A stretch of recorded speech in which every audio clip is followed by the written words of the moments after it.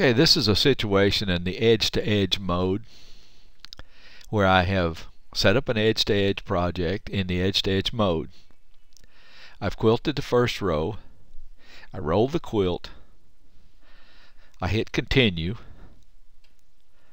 and clicked on the end point of the first row, and after I did this I looked at my screen. I can see that right now my needle is all the way, my machine is up against the take-up roller, and I can see that I'm going to hit the take-up roller if I continue to quilt this.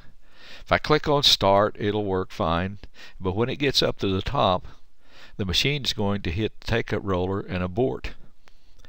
So I need to correct this before I can resume quilting. Here's what I'm going to do. I'm going to roll the quilt back a little bit.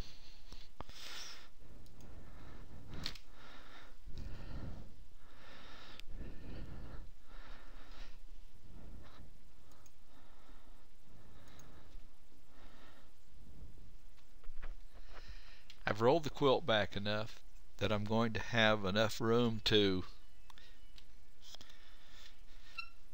I had an interruption by FedEx delivery, but I've rolled the quilt back so that now my crosshair indicates that I'm going to be clear. I can quilt this, but I'm going to have to relocate my quilting project. Remember, I'm in the edge-to-edge mode. So here's how I'm going to do this. I'm going to right click on this first row, the first repeat. Going down, I'm going to use relocate. Shift all to one point. And it says here, okay, using relocate all converts this quilt group from edge to edge to repeat patterns. Do you wish to finish the edge to edge using relocate instead of edge to edge continue? Press yes or no. I'm going to press yes, and then I'm going to go up here, and I have end snap. I have the end snap, or the snap turned on, the end snap. So I'm going to click. The machine is sitting where I want it. I'll just click yes. Now notice it says repeat patterns edge to edge. I have just corrected the problem that I created by not rolling the quilt correctly. I rolled it too far so that it would hit the take-up roller. It's that simple to get yourself out of this type of situation.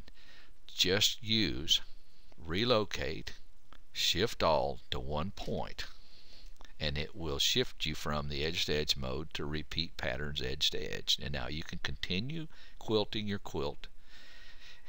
When you roll, since this pattern has the start and end at the bottom, as you roll and you get ready to quilt the next area, you have a couple of choices. Matter of fact, you have three choices. When you roll and quilt, to get ready to quilt, just right click on the last row, the first repeat in the last row that you quilted.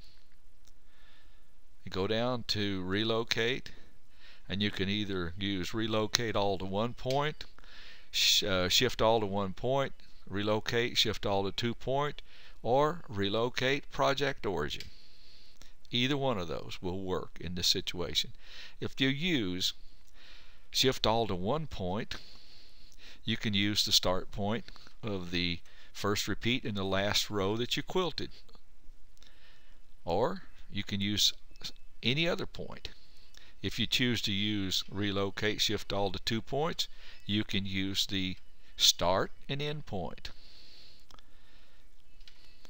or you can use any other 2 points that you can find without any difficulty with the mouse and with the machine head. If you use relocate